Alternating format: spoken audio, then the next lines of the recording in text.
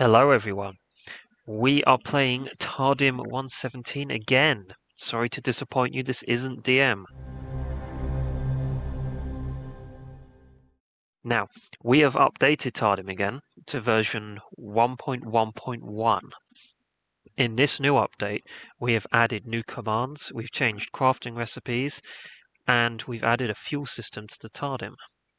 Now, May has kindly put out all of the crafting recipes over here, and she's going to currently show them off. So starting from the left, we've got a new recipe for the TARDIM. As you can see, the recipe now uses a Dragon's Breath potion rather than the Never Star, if I'm correct.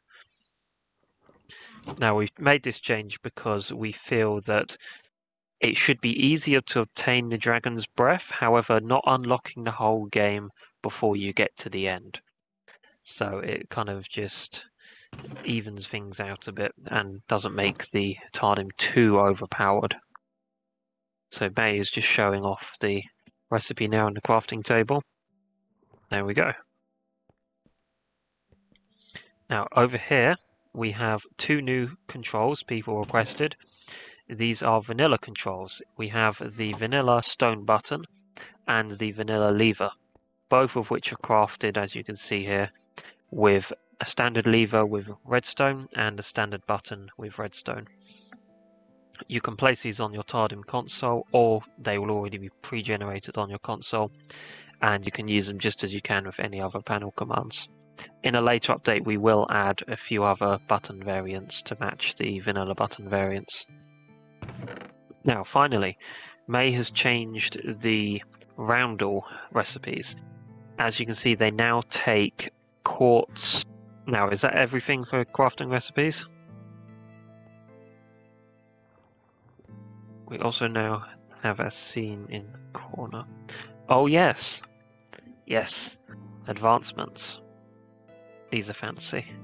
I don't know how these work, but May says they're really good and they work well. Bug put a lot of work into them, so I'm going to trust them that these are good, whatever they do. I thought they used to be like achievements. Oh, I see. Okay. Right. Should we go inside? Right. So here we are inside the TARDIM again. Now, as you can see, it's changed ever so slightly. We've got the two new vanilla controls on the console panel, and over here we have the new fuel block. This fuel block is what you have to use to refuel your TARDIS. You can refuel your TARDIS using an array of different materials. By default, we currently have them set to these, which I'm hoping May will put up on the screen right now. If not, they'll be in the description. So what you have to do in order to refuel your TARDIS, we can't show you at the moment because our fuel gauge is full, as you can see by the meter on the block. But you place your materials into the hopper above the block. So I'm placing coal, May's placed, and Eye of Ender. And what happens, yes, you can throw them in as well. If we go over to the console and I dematerialize the TARDIS, demat, if I type /fuel, you can now see I have 100% fuel. So if I set my coordinates, I'm currently at 550, 18, 908. So if I set my coords and I now type in fuel calc, this will show me how much fuel is going to be used for the journey, which I'm currently about to do. So it's estimating I'm going to use 4.93% of my fuel. So if I now rematerialize, so long as we're able to land at that position, there we go. It should have now used roughly 5% of our fuel. So if I type fuel again, you can see we're now at 95.06. And this won't have gone down yet as this goes down in increments of 10. However, if I place some more fuel in here, you can see the fuel bank is taking the fuel. And if I head back over here and have a look at the fuel, you can see we've gone up to 96.66. Now what's really cool about this is you can set up chests to automatically feed fuel straight into your TARDIM, so you don't have to worry about refueling straight away. So you can automate the whole refueling process, which is pretty cool. Now, hopefully, if I step outside the TARDIM, we should have travelled. Yes, I'm in a cave again, but we have travelled. can't get back in. I can't see the door. Let me give myself a torch. There we go. Yes, that's true, May. I added a support for data packs, so if you want to add your own fuel in to use with your own mod, or you know another mod you want to play with and you want to use their fuel, you can easily make a data pack using a JSON file to specify the fuel and how much fuel regeneration is going to give you. There are also a few extra new commands. So if I go into the button, for example, you can see I've also tidied up this interface a bit. And you can see that one of the new commands we've got here is locate biome. Now this is a pretty handy command to use when traveling in the end, for example. So if I dematerialize and I set the dimension to the end, usually if you wanted to try and land in the end, it's really difficult because it's very hard to find where the end islands are. However, using the locate biome command, I can search for end midlands, and it will automatically find where those midland islands are. And if I rematerialize, there we go, it will land me on one of the end islands. This command can also be used in the overworld if you want to find a plains biome, you want to find a snowy biome, a desert for example. You can put in the biome's ID and you can head there, and you just have to cut this bit out, May, to make it look like we walked straight out the door. There we go. And there we are in the end. Pretty nice. Now, one of the other new commands we've got is the home command. So if I flick this lever here, which is currently configured with /home, it will set the coordinates for home. We should be at the world spawn, which we are.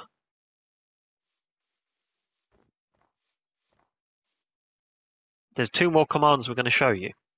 The first of which is the set owner command. So currently May is the owner of this TARDIM. However, because May's been terrible with this horrible pun over here based on a YouTube comment, I'm stealing her TARDIM.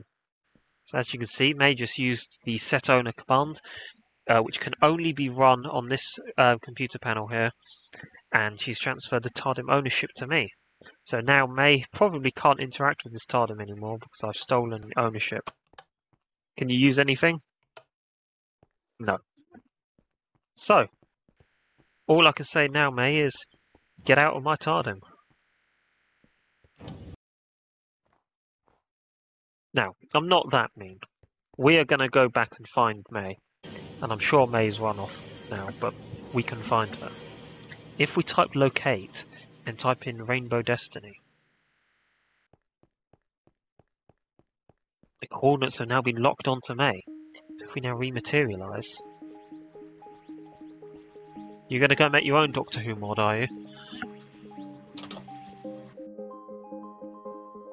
Come on, May. We would never leave you. Get back in the TARDIM. We need models and music.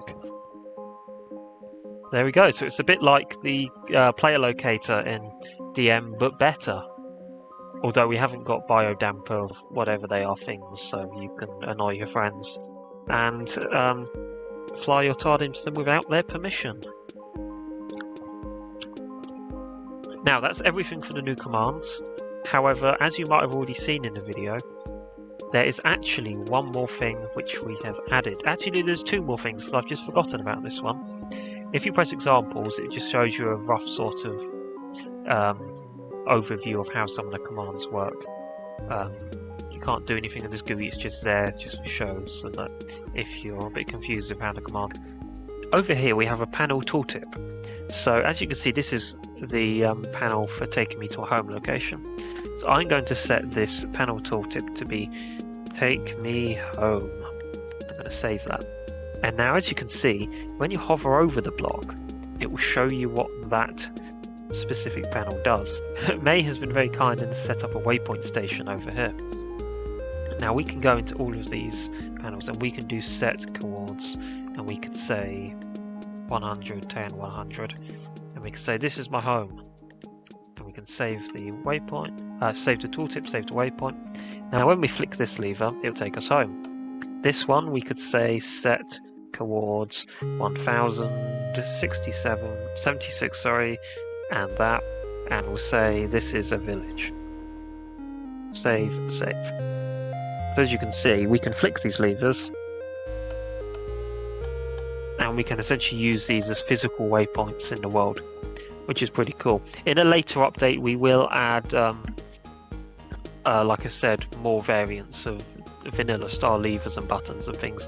And I've said to May we're going to try and make it so we can put these vanilla buttons and levers on the wall as well. So if you wanted to have a room of just waypoints, you could just have them, you know, like that, and you can put these tooltips on them, so you haven't got to mess up putting signs up on them as well.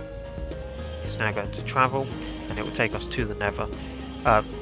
Landing in the Nether is really difficult. We've increased the landing range, so if you can't land in a certain position, there is a recalculation range nearby to where you're trying to land, where it will try and land. Yes, there we go. Oh, may have fallen. Config, you'll find the option to change your interior bounds generation size, so you can make your interior the buildable space much bigger. And we've also added an option to remove a hard-coded height limit on the Nether. Because the Nether has its roof at 128 blocks high, a lot of people were saying that they were spawning in their TARDIM on the roof. So there's currently a hard-coded Nether height limit of 128. So if you're running with a data pack which modifies the Nether, for example, to increase the height, you can just remove that in the config to allow you to take your TARDIM up to the full height of the Nether. I think that's everything, May.